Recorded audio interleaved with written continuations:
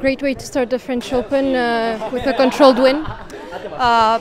Well, yeah, it was a good win, and I was, a bit. I wanted to keep the focus in my game because I knew she was injured last week, so I wasn't sure if she's gonna play or not. But I just wanted to think about my game, not about what she's going to do. So yeah, it was an important win. And how did you recover after that fantastic week at the Denmark Open, both mentally and physically, to be ready today?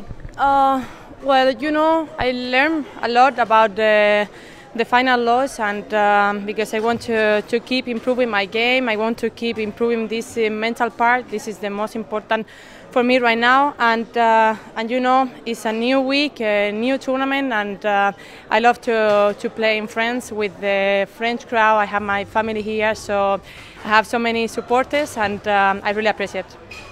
And then next up, Wardani from Indonesia, an opponent you've never faced, I believe. Did you have a chance already to watch her in some situations, or what can you expect from that game? Well, every Indonesian player are really tough, and I'm looking forward to play tomorrow again. We have the afternoon to see some games from her and to analyze what I will do tomorrow on court. Lastly, you've reached the French Open final twice in the past two occasions that you've played, unfortunately missing out in both.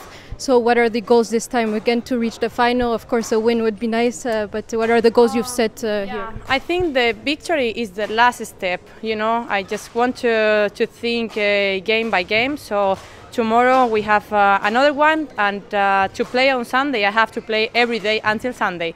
So this is why I just want to think in my game tomorrow.